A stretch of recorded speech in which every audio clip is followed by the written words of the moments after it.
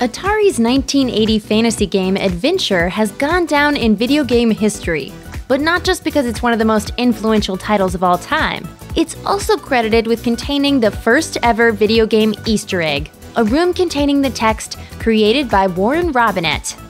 Fast forward to the present, and there are entire sections of the web devoted to uncovering the Easter eggs in games new and old. And many developers have gone all in on making and hiding these hidden secrets for their most eagle-eyed fans. Dust off your granddad's deer stalker hat and polish that magnifying glass, because it's time to take a look at some of the most brilliant Easter eggs hidden in your favorite games.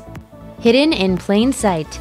The motivation of Dead Space protagonist Isaac is wrapped up in the fate of his girlfriend, Nicole, who is trapped somewhere on the same necromorph-infested ship he is. Isaac spends the entire game trying to save his love, but spoilers, in a heart-wrenching, mind-blowing twist, Isaac realizes that the Nicole he's been seeing all game was nothing more than a hallucination. Seeing no way off the ship and afraid of becoming a necromorph herself, the real Nicole took her own life through lethal injection. Even more depressing is that, upon studying the chapter names in Dead Space, Nicole's status was staring the player right in the face all along. Take a look at the first letter in each chapter name. New arrivals, intensive care, course correction, obliteration imminent, lethal devotion, environmental hazard, into the void, search and rescue, dead on arrival, end of days, alternate solutions, Dead Space. Put the first letter in a string and they spell the phrase, Nicole is dead. Yeah, that Easter egg's well hidden and all, but it's a pretty rotten one. Chalk it up to experience. The team at Remedy Entertainment boasts a nice list of hit intellectual properties, from the Max Payne series to Alan Wake. But the company branched out into new territory when it released Quantum Break in 2016, both by creating a brand new property and by melding two worlds, video games and live-action television, into one experience. But just because Remedy tried out a new franchise, that doesn't mean it forgot its older ones. Upon entering a lecture hall, you'll notice a large chalkboard that looks to be filled with the typical scribbles of a professor who'd recently taught a class. But if you study the chalk writing more closely, you'll start to see that the subject matter concerns Alan Wake. And even more interesting, it seems to lay out the events that Alan experienced in his previous two titles, Alan Wake and Alan Wake's American Nightmare, as an English literature professor might lay out a work of fiction. Ahead of the game? If you've ever played a first-person shooter, chances are you know the name John Romero. He's the godfather of first-person shooters, having brought us Wolfenstein 3D, Doom, and Quake.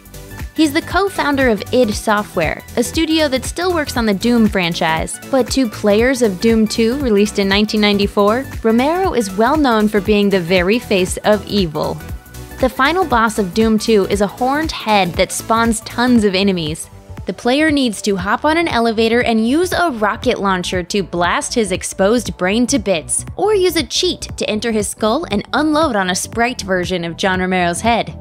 That's right, Romero's disembodied noggin was placed behind the wall and out of sight by id's John Carmack as a joke. It was a total joke, like the artists were playing a joke on me sticking my head back there. Shooting Romero's head several times will end the level. Believe it or not though, Romero actually shows up twice in that final mission. That garbled gibberish you hear when you first enter the room containing the icon of sin is his voice. When played backwards, the audio actually sounds like, "To win the game, you must kill me, John Romero." a notch in his belt. Back in 2011, Mojang, the studio behind Minecraft, announced it was working on a collectible card game called Scrolls. In that same year, Bethesda Softworks also planned to release a game with Scrolls in the title, The Elder Scrolls V: Skyrim.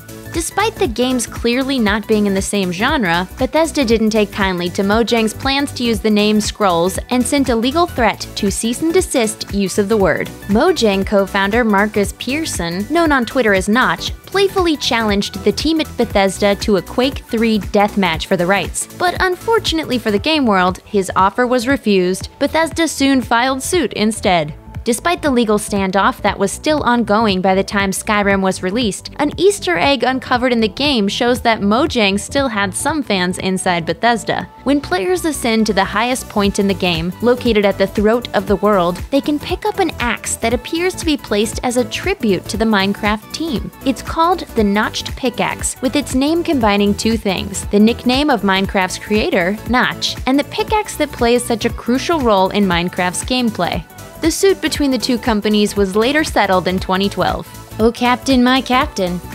Following Hideo Kojima's extremely public breakup with Konami, the world wasn't quite sure what to make of a brand new Metal Gear title without the legendary director at the helm.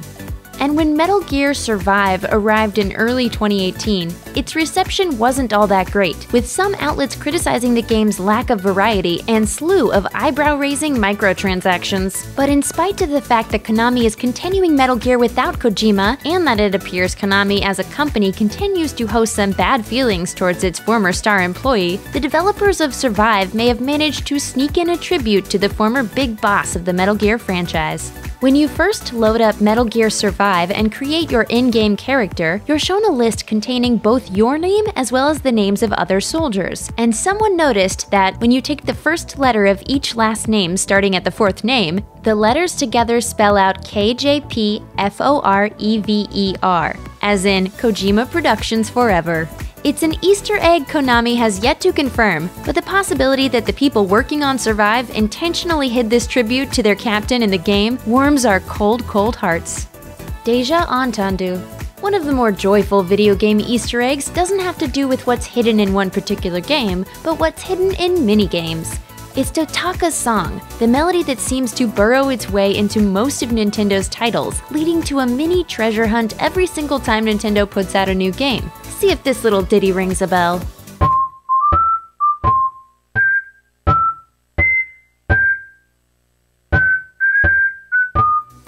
The story behind Totaka's song centers around Kazumi Totaka, a composer at Nintendo whose body of work includes games like Mario Paint, Yoshi's Story, Animal Crossing Wild World, Wii Sports Club, and more. Totaka first included his 19-beat tune in 1992's X for the Game Boy, and for reasons unknown, continued to hide the song in random Nintendo games that followed. And good news for all Easter egg hunters, Totaka still works at Nintendo. So if you've enjoyed hunting down his tune all these years, you'll still have plenty of digging to do in the future. Thanks for watching. Click the SVG icon to subscribe to our YouTube channel, plus check out all this cool stuff we know you'll love too.